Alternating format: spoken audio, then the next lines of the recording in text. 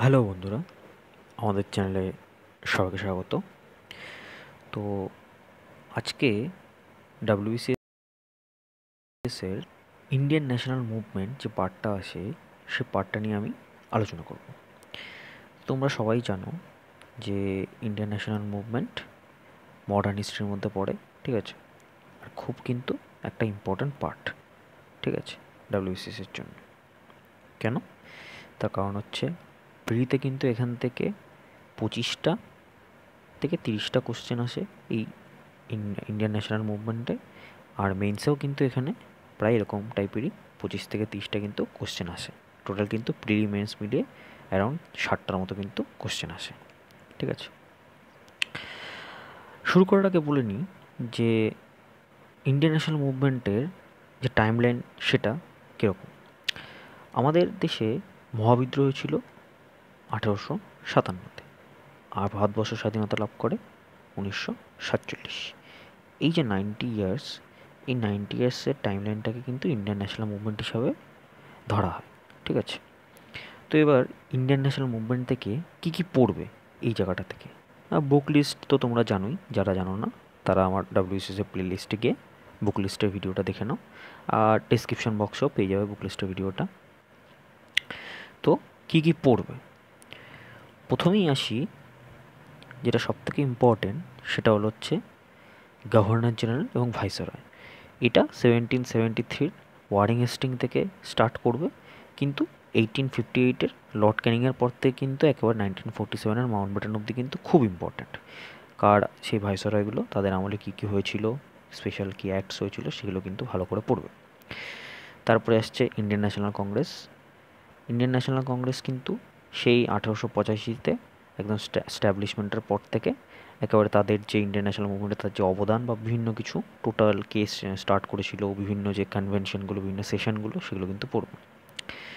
বিভিন্ন অর্গানাইজেশন, যেমন ব্রাহ্ম সমাজ, আর্য সমাজ, প্রার্থনা সমাজ, রেভলিউশনারি মুভমেন্ট, যুগান্তর সমিতি, অনুশীলন সমিতি, তারপরে চট্টগ্রাম অস্ত্রাগার লুণ্ঠন এবং তাদের লিডার্সগুলো, নিউজ পেপার এবং ম্যাগাজিন, সংবাদ কৌমুদি, হিকির গেজেট, অমৃতবাজার পত্রিকা, দ্য প্যাট্রিয়ট, ঠিক আছে? গান্ধীজি এবং তার ওয়ার্ক, এটা কিন্তু সাউথ আফ্রিকায় যে গান্ধীজি যে সত্যাগ্রহ আন্দোলন করেছিল, তার সাথে সাথে 1915 চম্পারণ থেকে স্টার্ট করে একেবারে 1942-এ কিন্তু ভারত ছাড়ো থেকে 1947 স্বাধীনতা আন্দোলন, সবটাই কিন্তু গান্ধীজির টোটাল তার জীবনের ওয়ার্ক থেকে শুরু করে তার লেখা বই, বায়োগ্রাফি, অটোবায়োগ্রাফি সব কিছু কিন্তু পড়বে। আর তার সাথে সাথে সত্যাগ্রহগুলো। তারপর হচ্ছে রিফর্ম অ্যাক্টস অ্যান্ড অ্যামেন্ডমেন্টস 1858, তারপরে 1861 কাউন্সিল অ্যাক্ট, তারপরে 1909, ঠিক আছে, মন্টেগু চেমসফোর্ড, 1919 মলেমেন্টো। তো এই জিনিসগুলো কিন্তু পড়বে।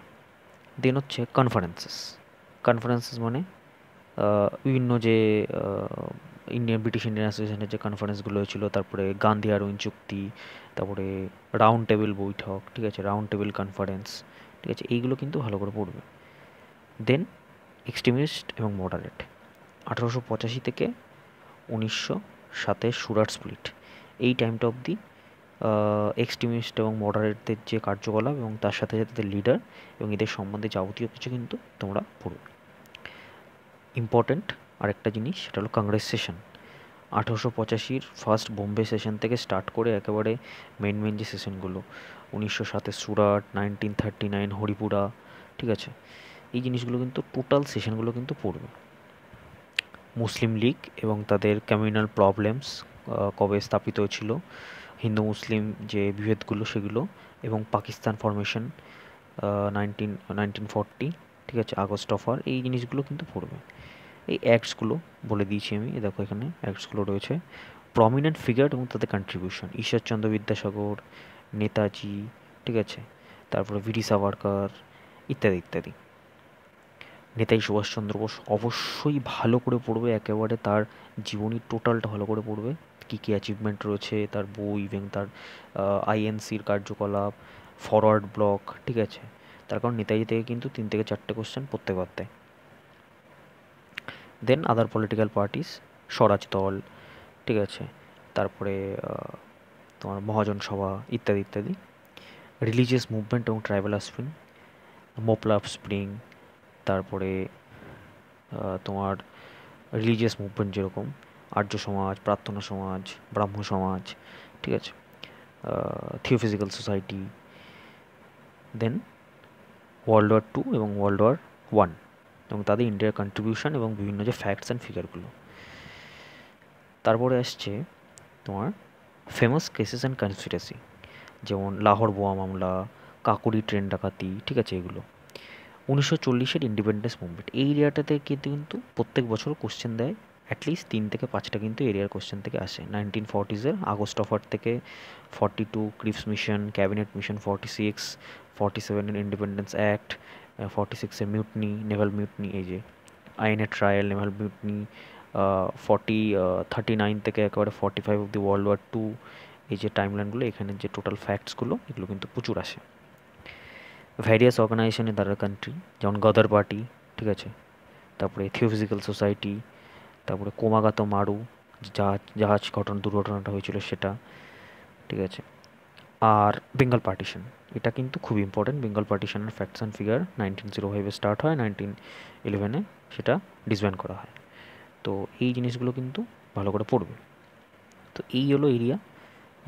এই লিস্টটা টোটাল তুমি দেখে নাও, পারলে স্ক্রিনশট করে নাও, আমি দিয়ে দিচ্ছি এখানে। এবং এই লিস্ট দেখে প্রত্যেকটা নিজের সেলফ মেড নোটস তৈরি করো, বই পড়ে অবশ্যই বইটা আগে পড়ে নেবে, তারপর নিজের সেলফ মেড নোটস তৈরি করো।